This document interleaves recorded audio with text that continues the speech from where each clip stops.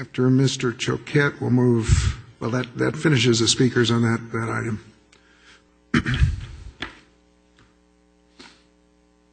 Good morning, Supervisors. I'll be speaking about the ordinance. I was reading the last version of the ordinance, Section 1, Paragraph 4. Require enactment of a reasonable time, place, and manner restriction upon such unwelcome picketing activity. Since when do supervisors of a county make such restrictions?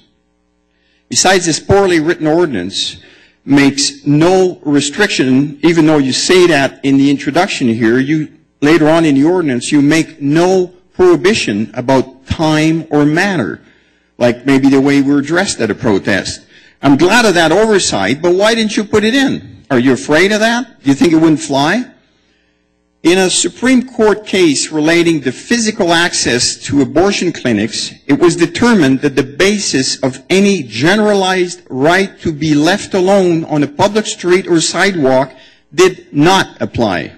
Furthermore, quoting from Booth and Barry, let me put this up on the screen here.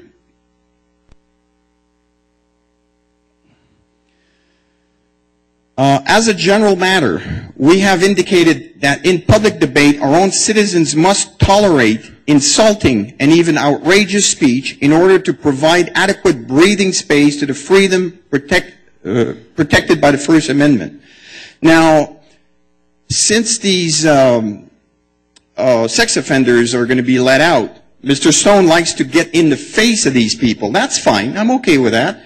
But we don't want to get into the face of human traffickers. I wonder why. People protest for a reason. It's hard enough to encourage people to get up from comfortable sofas or keyboards to actually attend the protest. When human rights abuses are the subject of such protests, they should never be restricted by law enforcement. Protesters must remain lawful, but they must also be made safe by law enforcement. Law enforcement should also try to find out why they protest and follow up on allegations. Of all the protests I participated, officers have rarely seemed interested and eager to collect details about allegations of the protesters. When people have signs, "Stop the beatings," their first question should be, what beatings? Specifically about the ordinance, last week I spoke to Vern Loritzen, the Chief of Staff of Jeff Stone. I said, "Hey Vern, when's the ordinance going to be repealed?" He says he doesn't want it repealed and continue to explain what they plan on doing. Well, I have a problem with that.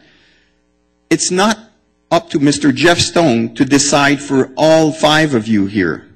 Mr. Jeff Stone alone should not be stating that the ordinance will not be repealed. This ordinance needs to be brought up to all supervisors for all to decide if first it should be repealed or not.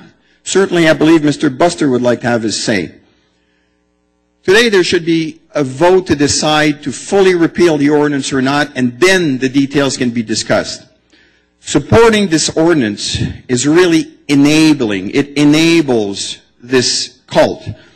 It enables the pain and suffering that hundreds are being inflicted right now as we speak. In the city of Chicago, excuse me, well, I'll jump straight to this here. The ACLU put the city on notice, but now the city specifically says, if you read at the bottom, the city does not intend to enforce a similar ordinance.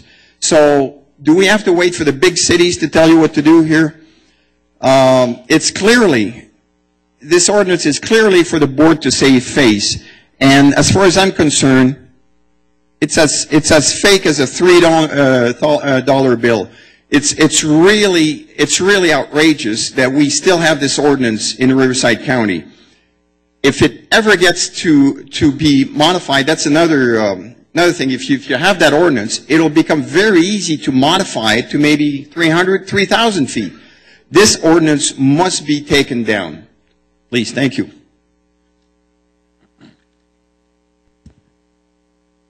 All right, that concludes our speakers. We'll come back to the board. Any board comments?